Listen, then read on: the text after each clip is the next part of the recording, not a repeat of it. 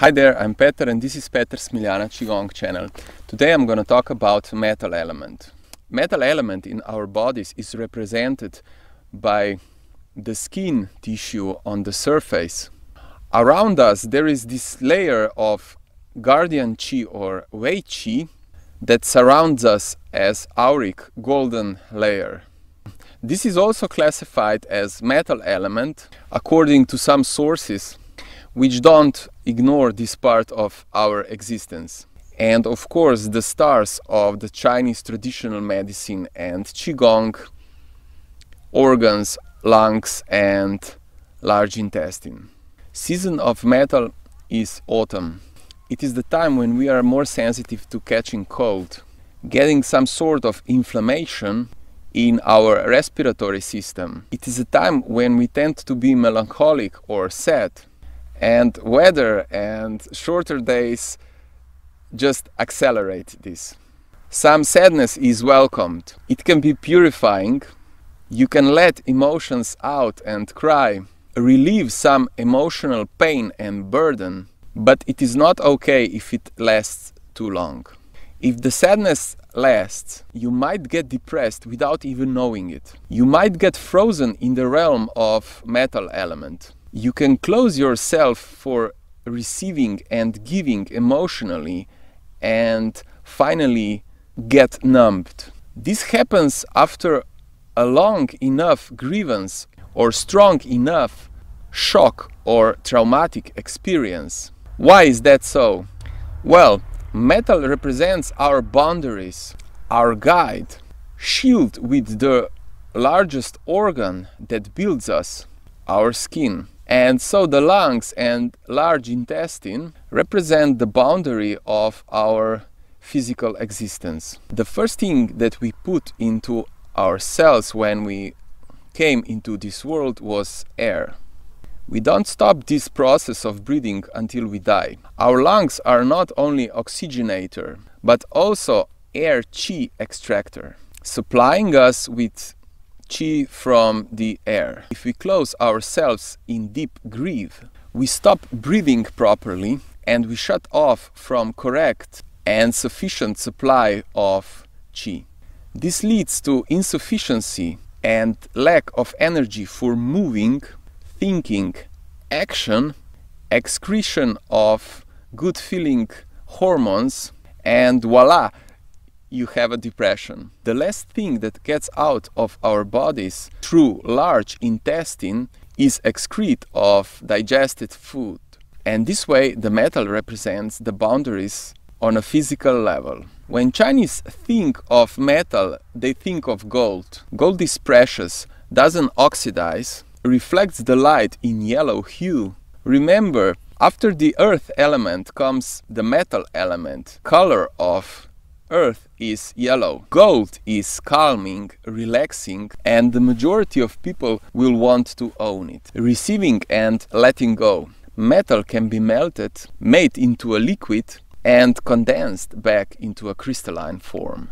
While it is melted, it is like a quicksilver, ready for the interchange with the surrounding. While when it is hard, it is in non-exchanging form. In the same way, we communicate and absorb information, emotions, and so on. But when our metal hardens, we know who we are and where is our place in this life, and this gives our existence the meaning.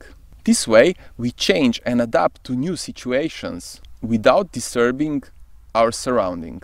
We feel secure when we can go back and forward and change through this process of melting and hardening when we return to ourselves, our nature. But if metal is out of balance, we feel lack of this security and we cling on that little that is left of our valued things or concepts in order to avoid further loss that is consequence of change. This can be seen in our capacity of taking in or elimination, like depriving yourself physically and mentally, and also in constipation. One might also search for the outer source of perfection because of the lack of inner worth and emptiness. Metal rules Po. Metal rules our corporeal soul, or Po. It is polar to our ethereal soul, or Hun, which resides in wood element. Our ability to respond to environment and the exchange of Qi with universe through our breath is the gift of Po. Smell and touch is the experience that Po receives, and these feelings are the basis for connection with our inner Qi and universal Qi.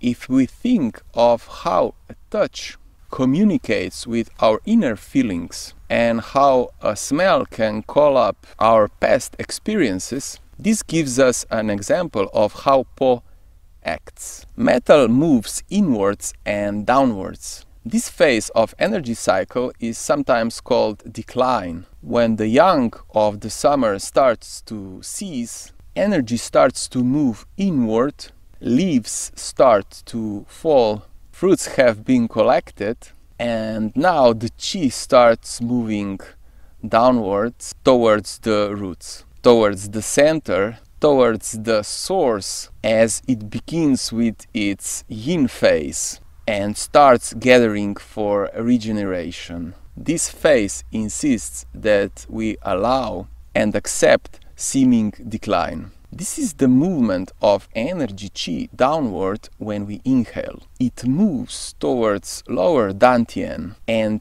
kidneys, where it can be redistributed to other organs. Sadness is emotion associated with metal element. Deep sadness that lasts too long can lead to depression, which is the cause of imbalanced metal in the first place, since healthy metal will not prevent us from feeling sad, but will prevent us from being trapped in the emotion by letting us be open to new possibilities. Inability to grieve is also imbalance. The discharge of tension with sadness and crying is essential for our normal existence, and it can be shut off by non-acceptance of society or situation which can seem overwhelming by individual. Cry can release, free, regenerate, clean and heal one's soul. It opens us for acceptance and change. Don't avoid crying, it's good for you, and nobody will dare to call you crybaby ever again, like when they used to, when your metal element wasn't strong enough to protect you when you were just a small child. You can hear people who avoid expressing grief that their voice sounds like weeping or complaining all the time. Sense organ, nose. Lungs open to the nose, but energetically large intestine is connected with it directly. Nose and the sense of smell connect us with our environment in direct, non-rational way, with inclusion of deepest emotions and our instincts. We smell and react instinctively. Color of metal is white. Color worn in times of mourning in Asia is traditionally white color, but white also symbolizes the shining light of metal. Physical sign of metal deficiency is when the white hue glows from a person's face and from the area around the eyes. Smell of metal is rotten. Taste is piquant. Climate that injures lungs is dryness. Lungs and nose passages need moisture to function properly.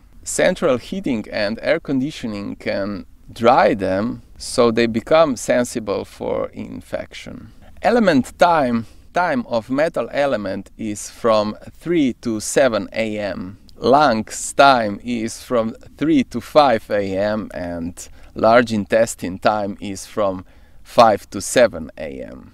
It is said that this is the best time for meditation in Qigong, following the time of excretion. Lungs is said are a tender organ, which meant that they are the most vulnerable. Lungs are responsible for the intake of Qi through breath, and for dispersing it downwards and outwards. Any fatigue anywhere in the body can be due to lung imbalance. Lungs generate our protective qi, which traditionally resides in the space between the skin and the muscles.